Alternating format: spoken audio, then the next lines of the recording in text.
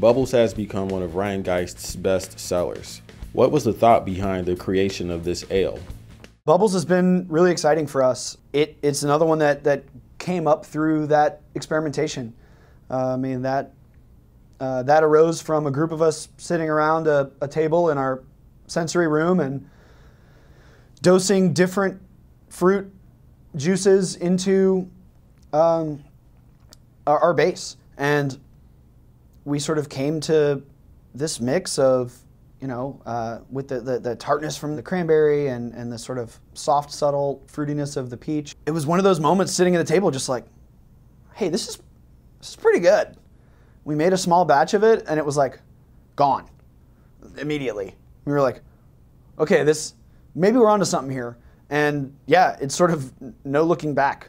It pretty quickly found its way into six packs, and it's become a big part of our production, and we drink a lot of it here, so can't say we're any different than the rest of the market, but it's been really exciting to see something like that. I think it fits.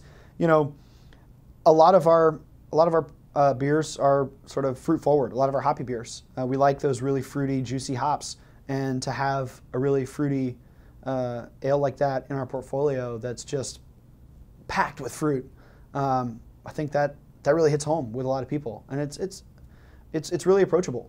You can sit down and have a few, and it stands up to food, but stands up on its own. So it's a really great sort of almost any time kind of drink.